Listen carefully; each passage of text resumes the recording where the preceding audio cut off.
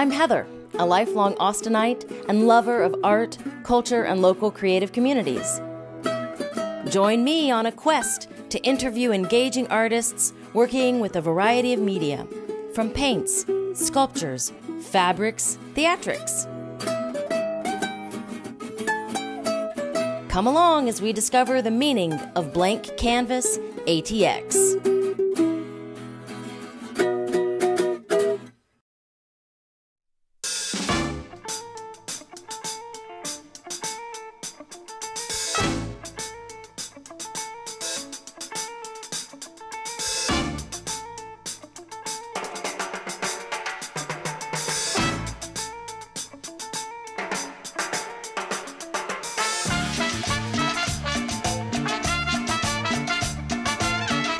Hi everyone, we're here with Blank Canvas ATX and we're here with Celeste Sarabia, and she makes incredible portrait paintings, and we're here in her studio in Austin. So thanks for having us here in your home studio. Thank you, of course, it's no problem. I'm happy to have you guys.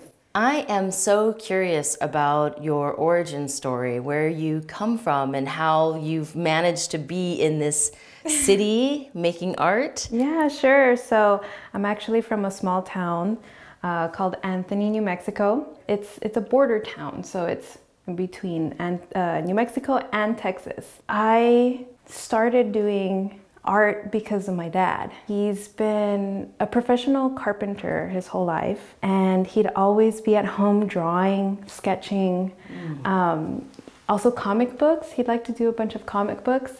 And my brother, he got into that. He got into graphic design and all that stuff. I just remember being really impressed by what they could do. And so I wanted to do the same thing. I think I was like in 5th grade or something. I would draw pretty much every day. Just copying the little drawings that my parents would do and my brother. And it wasn't until middle school, I think I was in 8th grade, I took an art class, and the art teacher really liked what I was doing. He said that I was a natural because he taught my brother and he knew my mom and all this stuff. And in high school, I ended up just doing art full time. The teacher there, he's like, hey, have you ever thought about painting? I was like, no, that scares me. I picked up a brush, and the first painting that I've ever done was a portrait. And it was black and white, and he was just like, this is amazing. Have you ever painted before? And I said, no, I've only drawn with pencil, that's all I've ever done. And he's like, you really should continue that. So I did, and I stuck with it.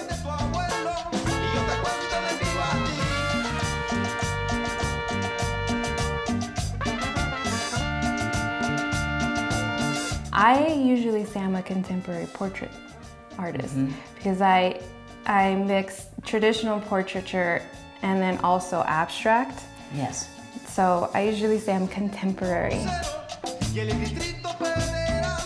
Right after high school, I attended UT for a year, and it wasn't for me. I ended up going to ACC for 2 years after, and then made up my mind to go to Texas State in San Marcos. That's where I learned, I guess, how to mix color correctly and how to play around and experiment with different mediums and stuff. So Texas State, it was a really big thing in my life. They really made me the person that I am now, or the artist that I am now.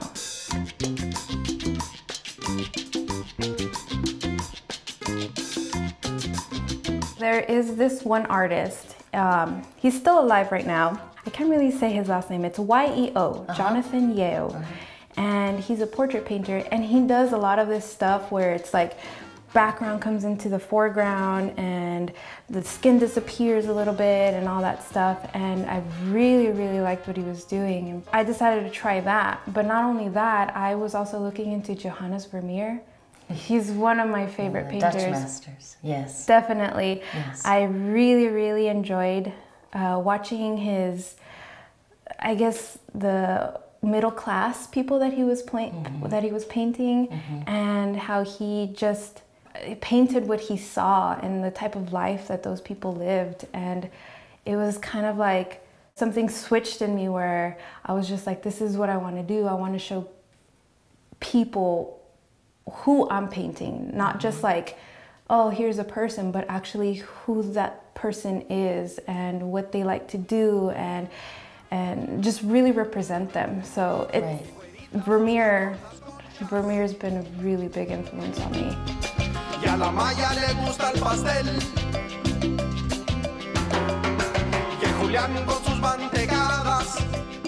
A lot of people can see a person's aura, but for me, I can feel it.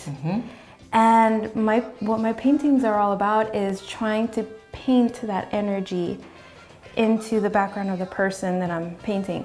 But doing that, I have to have a session with them. So let's say I'm gonna paint you. We select a date and I just have a one-on-one with you. We're just conversing about whatever. And in the side, I'm taking pictures also, just having a regular conversation. If that person is feeling sad that day for whatever reason, I'll catch that on camera. And I'll take a bunch of pictures and I'll look over them, and I choose the one that kind of best describes the type of person they were that day. And then I put the aura color that they were projecting into that portrait. Sometimes I start painting and it's not the right photo, and I'm like, okay, I need to start over. So interesting. Interesting. So there are throwaways in your repertoire.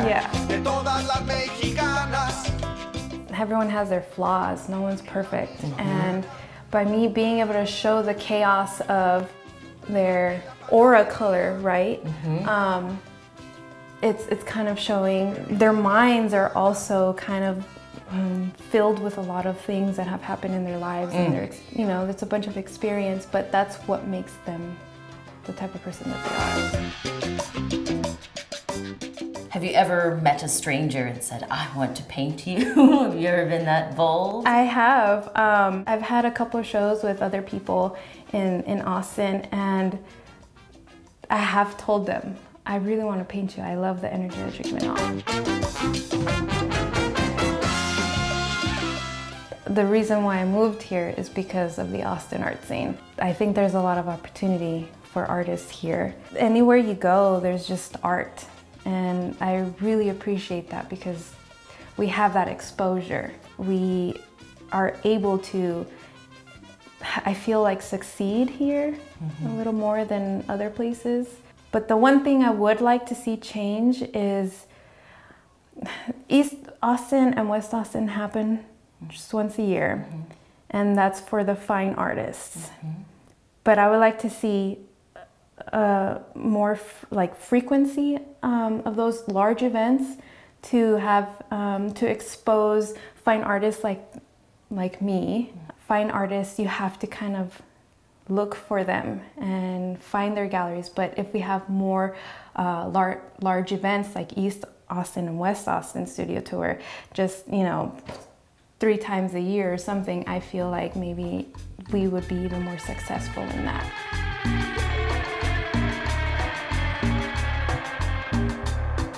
So I paint directly on wood. I actually make all of my panels, and what I do is I kind of seal it with something called GAC 100, and it's made for acrylic paint.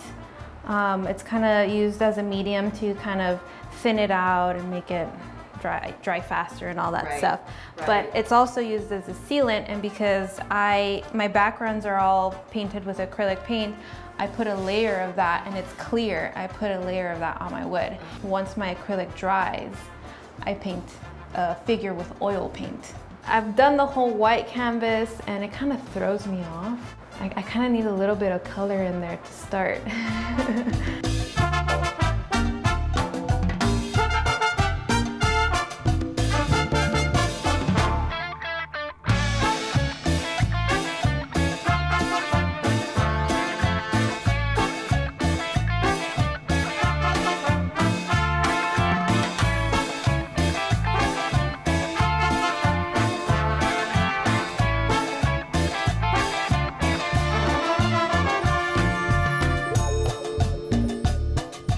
For me, a blank canvas is the start of something new and fresh. The possibilities are endless, and it's just something that you can put your feelings into, and your worries and your strengths. And I feel like a blank canvas is that. It gives you the opportunity to be who you are, to just let go.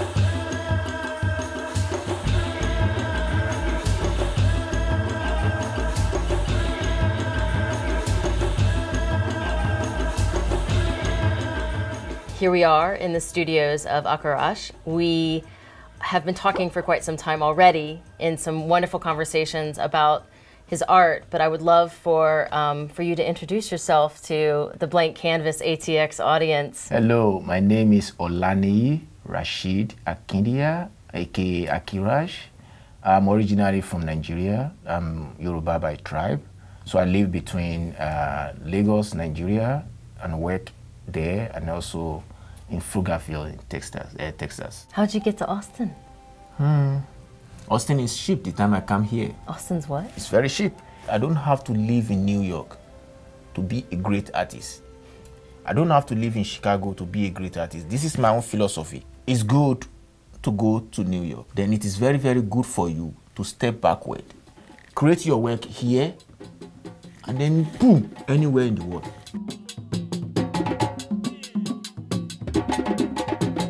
I've traveled to more than 150 countries in the world. Art makes that possible for me. I've never dreamed of that. What's your education background? I graduated as biochemistry. Biochemistry? I'm a pharmacist. You're a by pharmacist. training. After I worked for 2.5 years, a colleague of mine was a little bit ill. So towards the end of the week, that was on Saturday, I took the car. I drove down to his place to look for him and see how he's doing. So when I got there, he's fine. So I was asking him, do you know the easiest way to go out of their area? So he pumped into the car, then we drove. Then I just raised my head and I saw a whole mural and sculptures going straight on those walls. And I was like asking him, what is going on here? Then he told me that is Institute of Textile Technology. Textile technology. You enter you see the painters, the sculptors, the textile, the fashion designing. Everybody was just roaming around doing some crazy things, seeing people. That was 10 a.m. in the morning. Then I was in that space, moving from one department to the other until 10 p.m. That is the moment that I changed everything. I said, I'm going back to school to study art.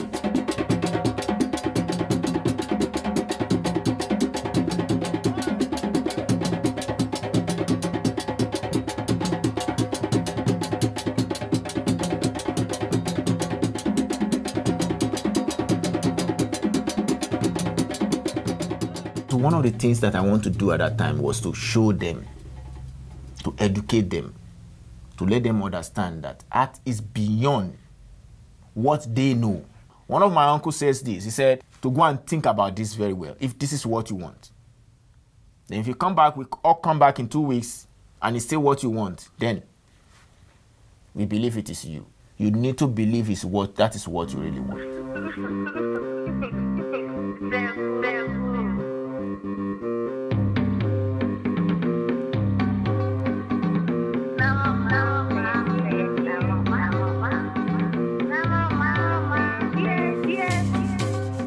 as an art student, you would think it is not expensive.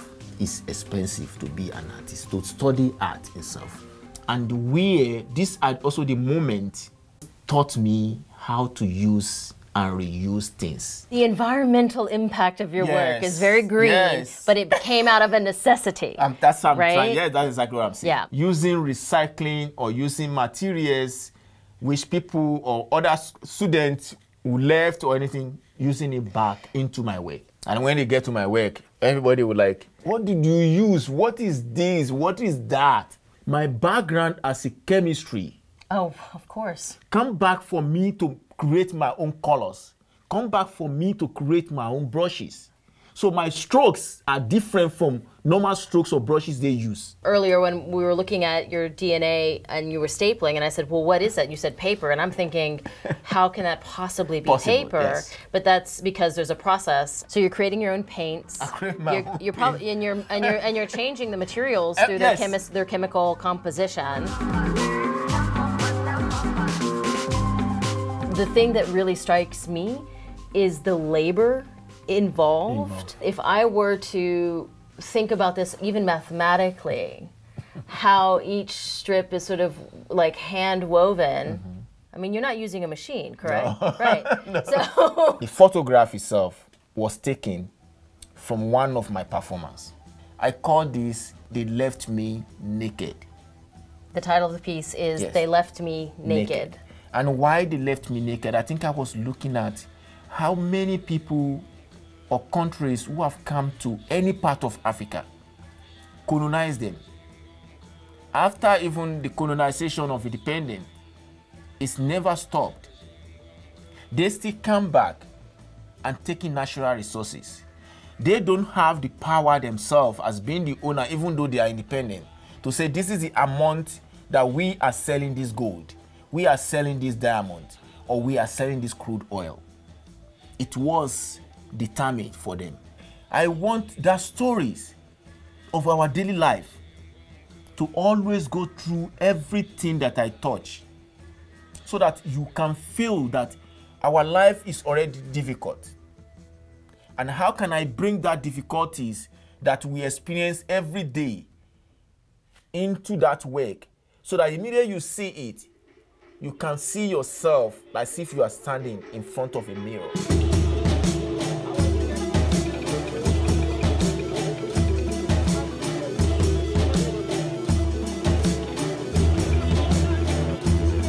My works, the way I do it, is a performance.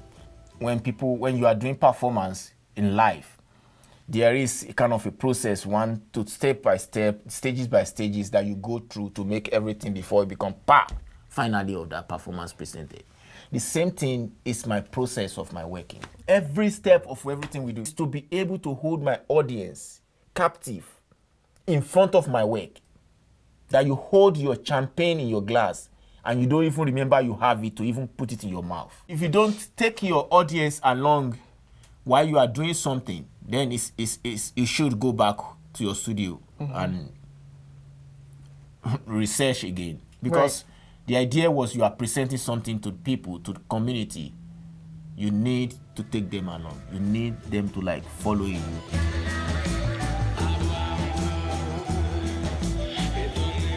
The only artist that inspire me most in my life, that I will continue maybe till the day I will die and respect, is Leonardo da Vinci. He's an engineer.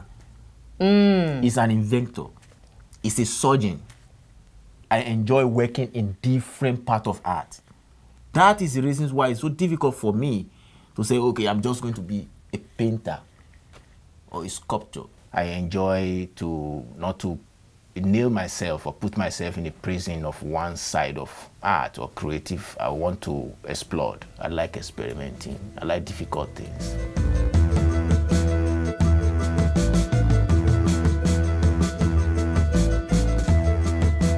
What is a blank canvas to you?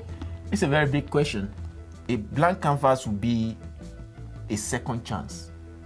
You want to see, how can I make it dynamic? How can I add to that love, that affection, that beauty that canvas itself is looking at? Because when you look at the plain canvas on its own, it's a work of art. Just by itself? By itself. So how do I make it more glorious? To any student, I said, it's a gift. We go to the university, we go to anywhere to nurture it, to look for the rules. But those rules only works in the school. When you come out, you have to create your own rules pertaining to how you work, how you present it to the world. I've come to realize that if you have not done, if you are following those rules, nobody is going to see you. 50 years you are still working as an artist, they won't see what you are creating. But when time you do something and they start saying, this is crazy, you are crazy, you are mad, you should pop a champagne.